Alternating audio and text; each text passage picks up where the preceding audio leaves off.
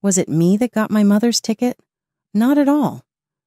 At the airport, I attempted to check in, but my ticket had not been delivered. This time, my daughter-in-law had made the arrangements. Her remark shocked me when my son asked her. I couldn't be happier to be leaving for the airport as my only son was getting married in Hawaii.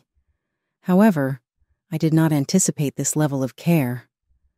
My daughter-in-law has been distant from me ever since my son brought her home. This was too much, even though I tried not to let it affect me. I assumed she wouldn't want me there because she didn't like me. She spoke with such ease, as though it were nothing.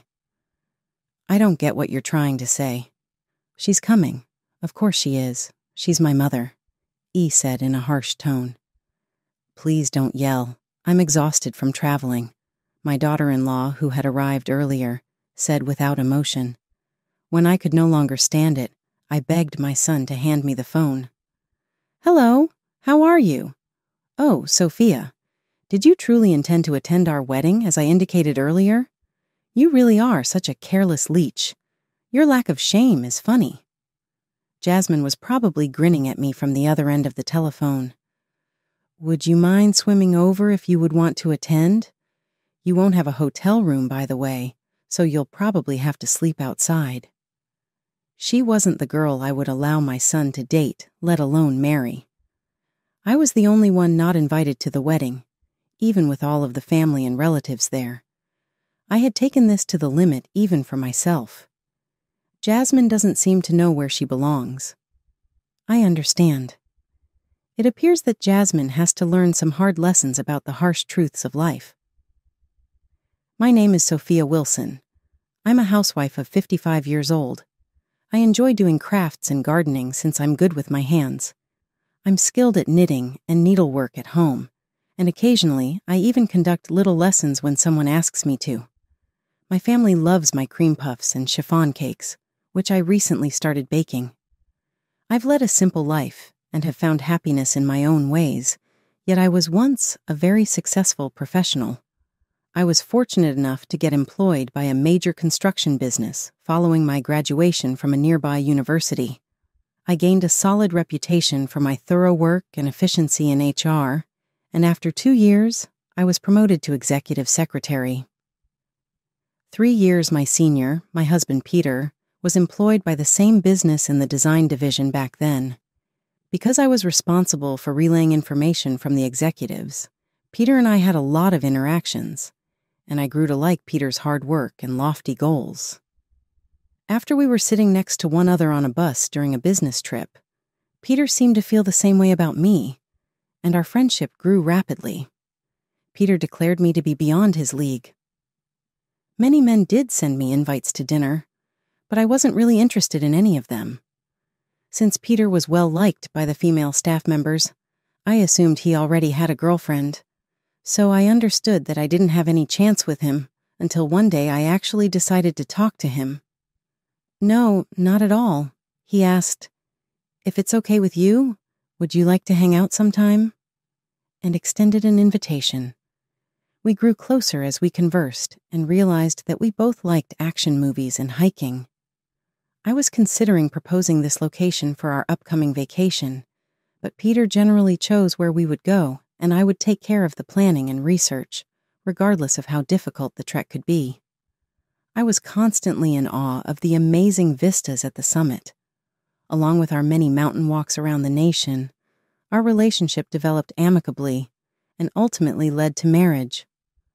I had to decide between concentrating on our house and keeping up my passion for my work when we were married. But after talking to Peter about it, I decided to commit myself to our family. Jasper, our son, was born a year after we were married. I did the housework and took care of the kids well, and I also gave Peter job advice. Peter frequently mentioned how our talks encouraged his inventiveness at work, so I was happy to be able to help him in this manner. People around us complimented me on being a kind wife, and Peter's work took off. Peter always made time for the family despite his hectic schedule. He played with Jasper frequently and took us on outings. Jasper looked up to Peter as a child, wanting to emulate his industrious and family-focused father. Eventually, he enrolled in a prominent institution and started working for his father's firm. Jasper is 30 years old and in a stage of life when he is considering getting married. He's amiable but reticent among women, and I don't think I've ever heard him discuss casual relationships. As a parent, I became concerned when I found out that Jasper had developed feelings for the daughter of one of my husband's buddies, and they started dating. She is employed at one of our clients' offices.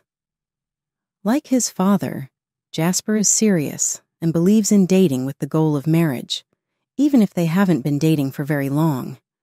As his parents, I was relieved that Jasper had met someone wonderful, even if I was astonished to hear this. Jasper was planning to introduce her to us when they made the decision to tie the knot.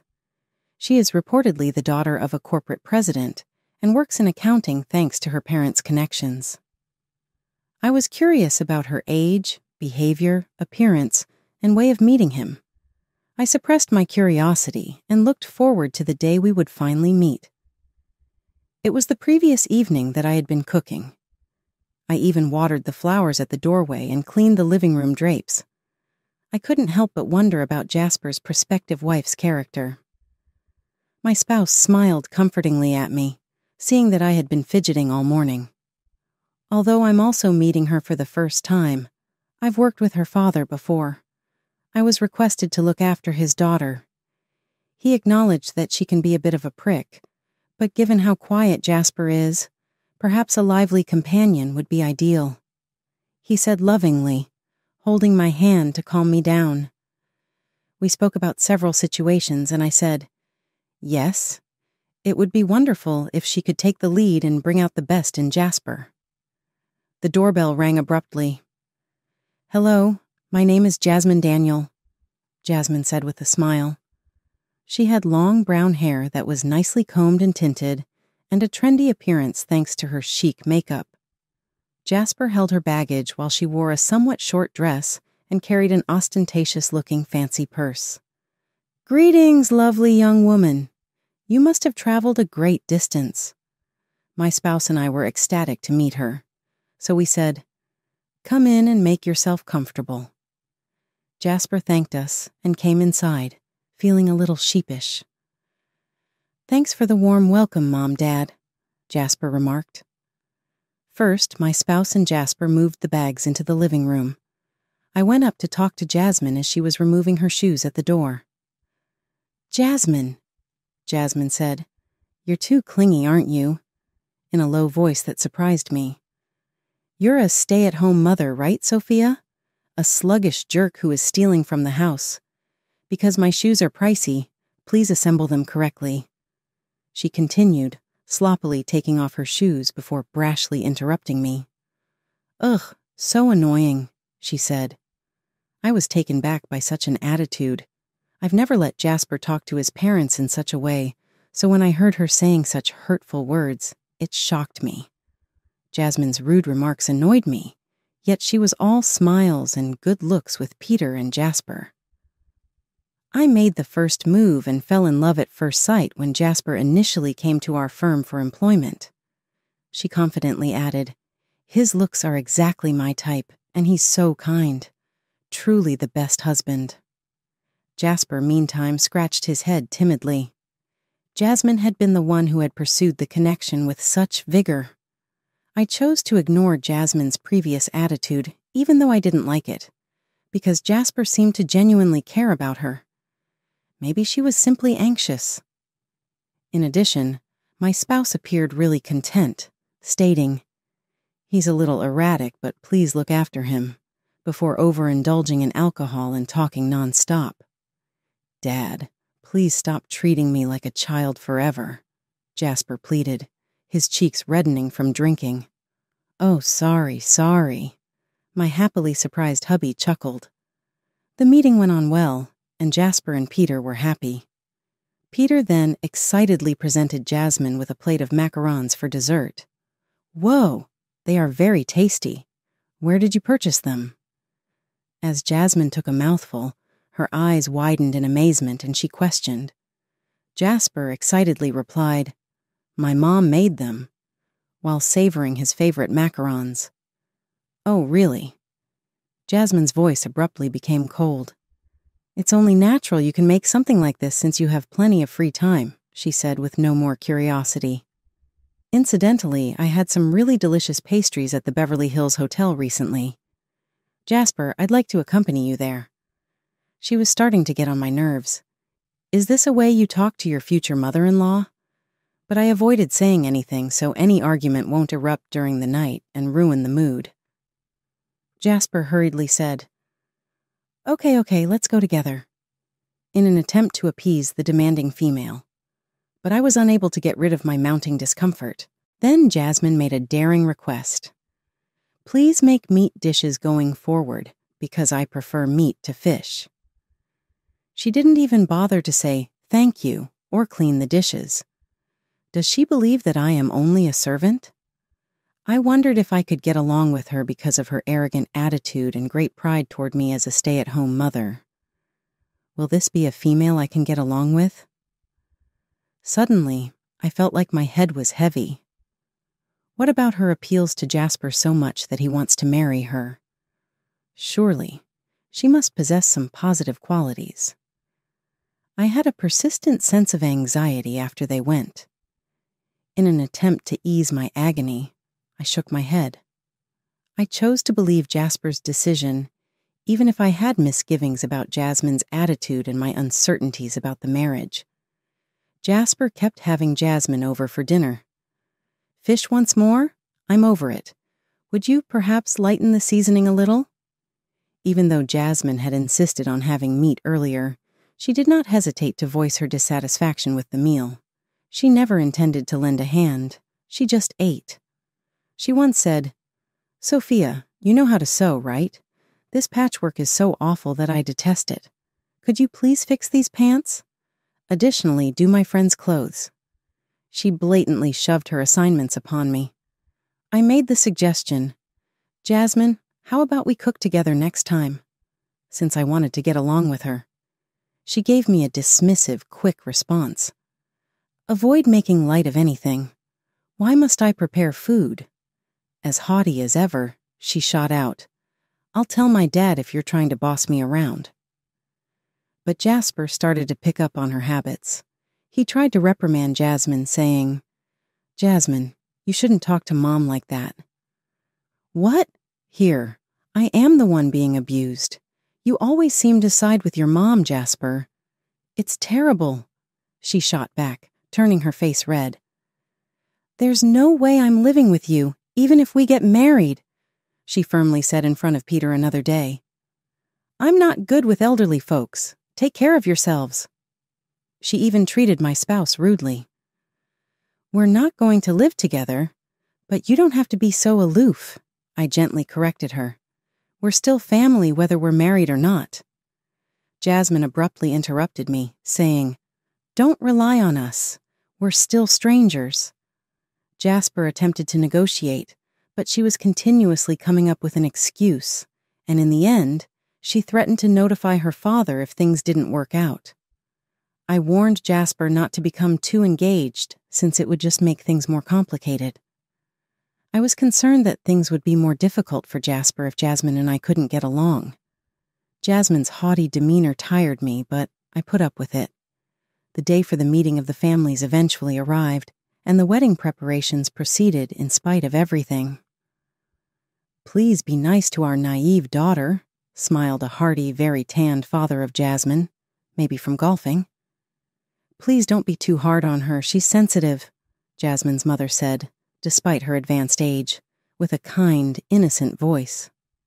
As soon as Jasmine's father started talking about business instead of the wedding, Jasmine and her mother emphasized that because the bride should be the center of attention, all wedding planning should be handled by her side. I concurred, believing that she should be the main focus of the wedding. Jasmine was enthusiastic about having the wedding in Hawaii, having imagined a beautiful chapel overlooking the ocean under a bright blue sky. We invited only close family on our 10-day travel itinerary. Jasper frequently worked late, so Jasmine made most of the arrangements. It's a once-in-a-lifetime event, so it's okay to spend some money, right? She stated, choosing items considerably in excess of what was affordable.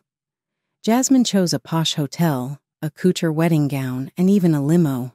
That was characteristic of her. She was very excited to make all of the visitor reservations, including hotel and travel. I was ecstatic that Jasper was getting married in Hawaii since I liked that state. When I told my friends about the news, they immediately congratulated me with great excitement. I even began to consider the trinkets I should pack for my trip. The day of departure, we headed to the airport, where everyone was excitedly awaiting the arrival of Jasper, who had arrived early. I appreciate everyone being here. As he began distributing the tickets Jasmine had given him, he added, "Let's go on a nice trip together." When it was my time, I was shocked to see that the envelope with my name was empty and that my ticket had vanished. It seemed unbelievable to me. As soon as he saw I was upset, Jasper comforted me, saying, "I'll ask Jasmine. It must be a mistake." Jasmine had already phoned her parents ahead of time, so he called her right away. "Well, duh, there's no error," Jasmine remarked nonchalantly. "I didn't get her a ticket because I thought she wouldn't come because she hates me. Why are you saying this? Of course I want my mother to be there." Jasper's tone became tight. Jasmine said with a careless, "Don't raise your voice. I'm tired from jet lag." When I could stand it no longer, I begged Jasper to give me the phone. "Hello, it's me. What are you doing, Jasmine?" "Well, Sophia, as I mentioned before, were you really going to be at our wedding?" Jasmine shot back, her tone rife with contempt. "It's hilarious how shameless you are, just like a lazy bum." She was grinning at me from the other end of the telephone. "Why don't you swim across if you wish to come? You'll have to sleep outside because there isn't a hotel room for you." She chuckled. Being the lone relative not invited to the wedding while all the others were was embarrassing and degrading. It was inexplicably painful, and I didn't understand why I had to put up with this. My body trembled with hatred as anger shot through me, ultimately pushing me to break. I couldn't stand Jasmine's actions any longer, but I still wanted to support Jasper in getting married. I told Jasper that I had made the choice not to go to the Hawaiian wedding. Jasper said, "Mom, if you're not going, then neither am I," wearing a distressed look. "I can't marry you if you can't treat my mother with respect," he forcefully stated when he phoned Jasmine again. Jasmine was enraged. "What connection does this have to Sophia? Why are you postponing the wedding till now? I am going to feel embarrassed since I informed all of my pals about it." She let out a frantic cry, but Jasper hung up. I had no sympathy for Jasmine. Even though I knew that she had been terrible to me from the start, things continued to become worse till now. Jasper appeared completely defeated, and my normally composed spouse, who had been silently watching the proceedings, was now enraged at Jasmine's intimidation. He promised to talk to Jasmine's father once more. Jasmine gave me a call 1 week later. "All of this is your responsibility. I'm done," she cried out, her voice brimming with complaints. "I'm going to charge you for the cancellation fees and damages, you old hag." She let out a scream and hung up quickly. Her ill-mannered demeanor remained unaltered. After another week went by, Jasmine called me again. She started apologizing as soon as I replied, saying, "Sophia, I was wrong. I sincerely apologize." Her voice sounded thin, hardly audible. "I see. I'm happy you recognized your error." I answered coolly, "From your point of view, a carefree freeloader like me must be frustrating, yes?" "No, no way, you're amazing," Jasmine answered, her once brash demeanor now gone. I grinned, knowing that at last she realized where she stood. That way, my life would be tranquil again and I wouldn't have to cope with that pampered woman. But why had Jasmine's attitude suddenly changed? In actuality, my husband serves as the company's president, and 90% of Jasmine's father's business's income comes from my husband's enterprise. Though they are my husband's company's subcontractors, they are technically clients. Strong links with my husband's firm were something Jasmine's father intended to keep. but Jasmine had damaged everything. My husband became enraged and demanded an instant apology from Jasmine's father after telling him about her treatment of me. "You naive! How did you proceed? Say sorry to Sophia," he said. Jasmine called, nearly crying, as she realized how serious the issue was. At that point, my spouse made the decision to break up business relations with Jasmine's father's company. Without our business, his already faltering company declared bankruptcy.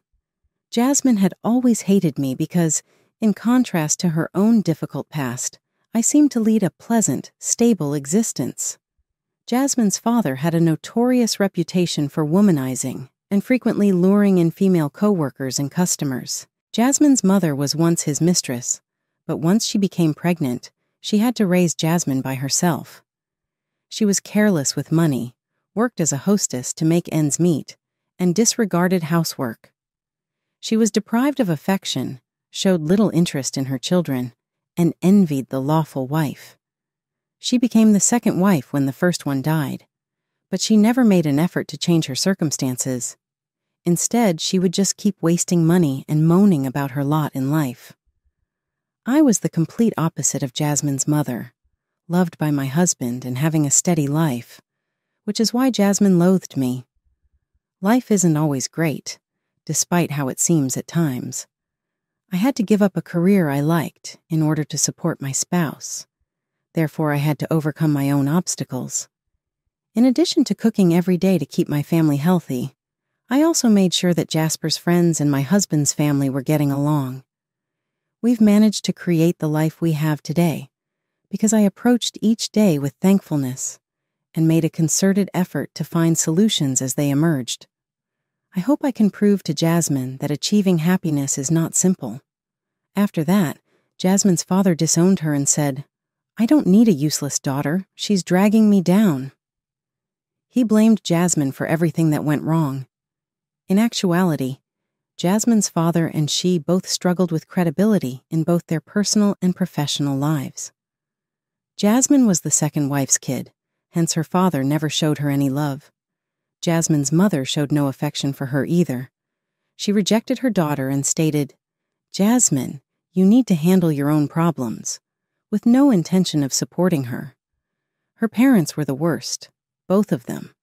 Jasmine was forced to live simply as a temporary worker after losing her parental assistance. She handled a steady stream of client complaints from her allotted unit at the customer service center.